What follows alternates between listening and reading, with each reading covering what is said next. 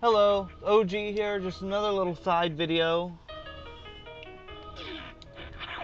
Something else I'd like to show off to you. If you shoot through the ceiling here,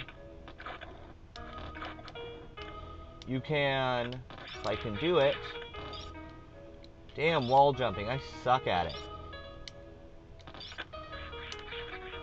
You can wall jump your way up through here. Wait for that to close back up. This will automatically regenerate. You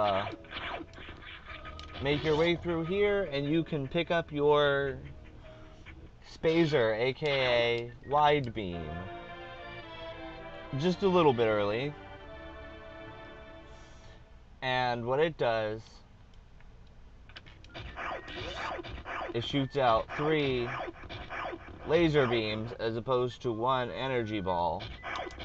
It's a little more powerful, and it also obviously has a bit wider of a range.